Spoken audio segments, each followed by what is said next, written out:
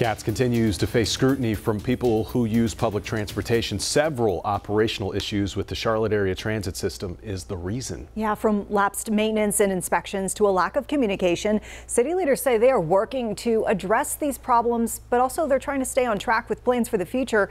WCNC Charlotte's Julia Kaufman tells us how the agency is planning for the Silver Line while fixing issues with its Blue Line.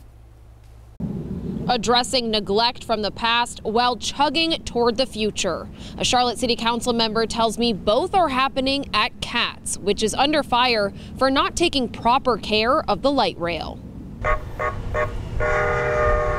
This week, CATS is kicking off its light rail bridge inspections after finding all 37 elevated structures along the Blue Line have not been inspected since 2019. Plus, every train needs to be overhauled due to lack of care, a problem found after news of the May 2022 derailment. Despite the discoveries, officials insist the transit system is safe.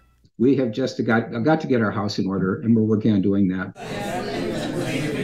Meanwhile, the agency is planning for the Silver Line, which will be about 10 miles longer than the Blue Line, stretching from Belmont to Union County.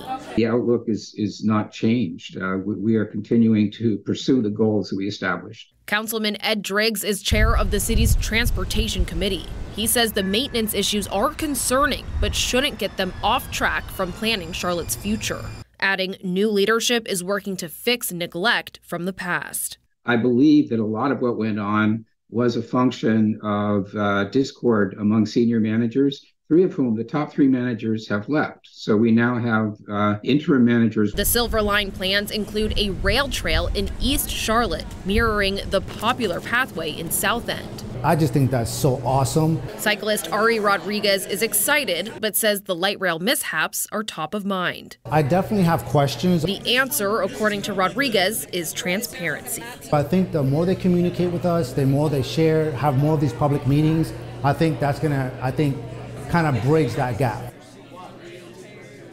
Bridge inspections are happening through April 11th, and on April 10th, CATS is asking City Council's approval to spend $30 million on overhauling the Blue Line fleet. In Charlotte, Julia Kaufman, WCNC Charlotte.